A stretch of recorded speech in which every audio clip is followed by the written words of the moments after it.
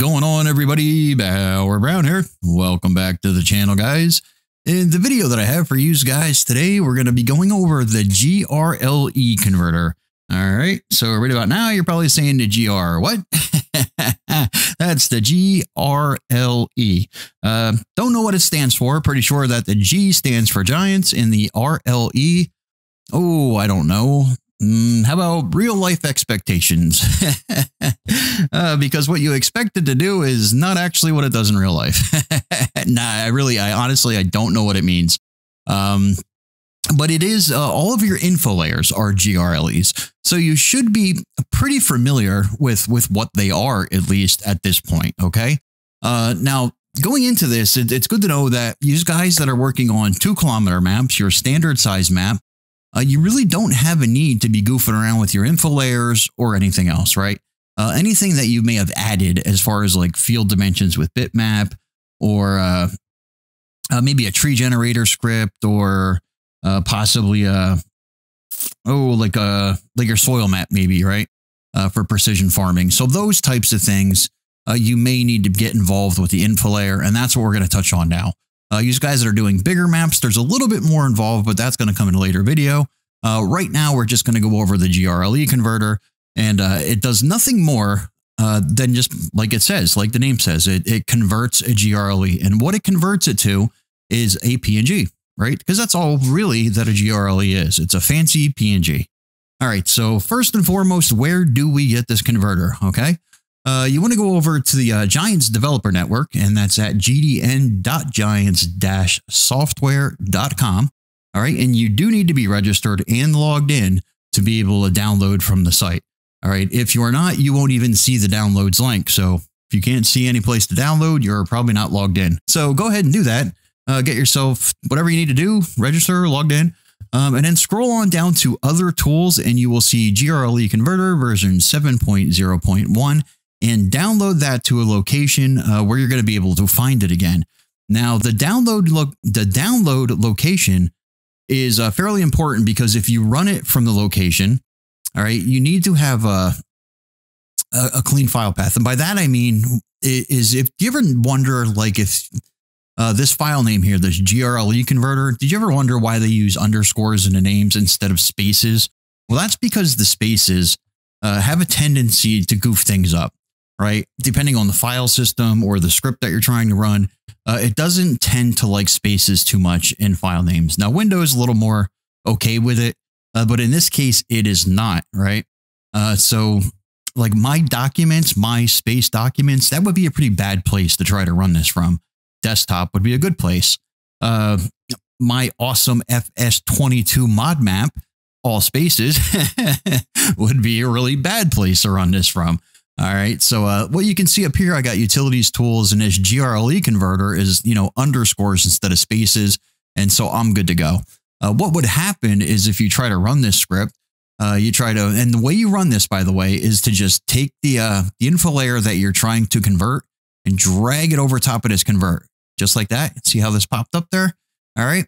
Nothing else. You don't have to worry about this application like an exe, none of that stuff. Just drag it over to convert. All right. But if you do that, and that black box pops up really quick and goes away, it's because of your file path. You need to move this program over to your desktop or someplace like that, and that will straighten it out. Okay, so this converter is like it said, it just converts. It doesn't do anything else outside of that. Now, it will convert both your density maps, right, your GDMs, and your GRLEs.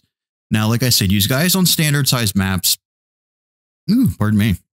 The hiccups. You're really not going to have to worry about this too much.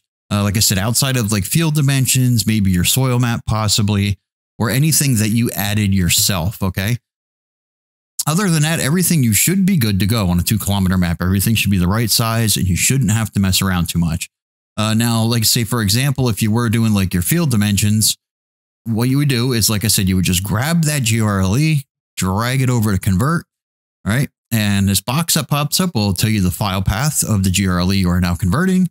It will tell you the current dimensions. Now, this is the dimensions of the GRLE, not of the PNG that, well, it will be the dimensions of the PNG as well until you change it. And then a few other things here, right? A little bit of other information that has to do with that file. Just, click any key to continue.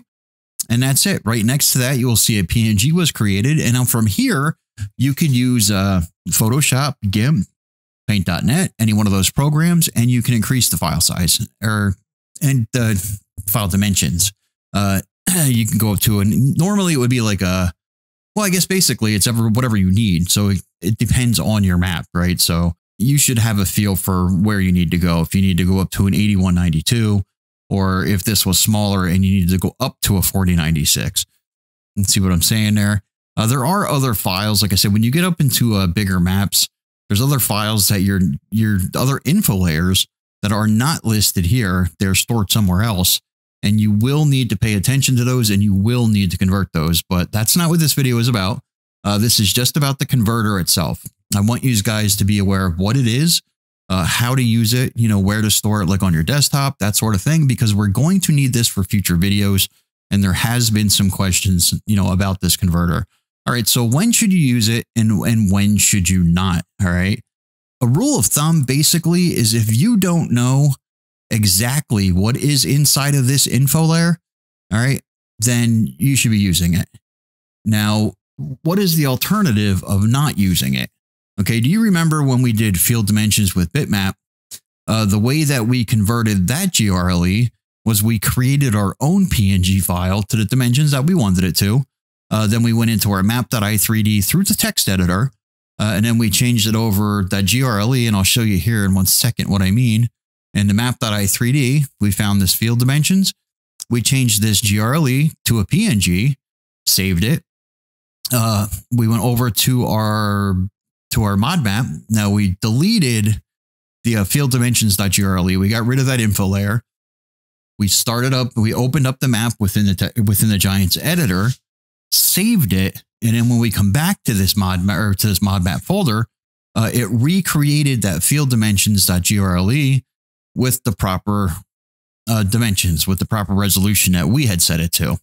Okay. And then we went back into our map.i3D and changed this PNG back to our GRLE, back to our mod map folder, delete the PNG, and we were good. I know it's an awfully long process for something like that, but once you get the hang of it, it's really not that bad.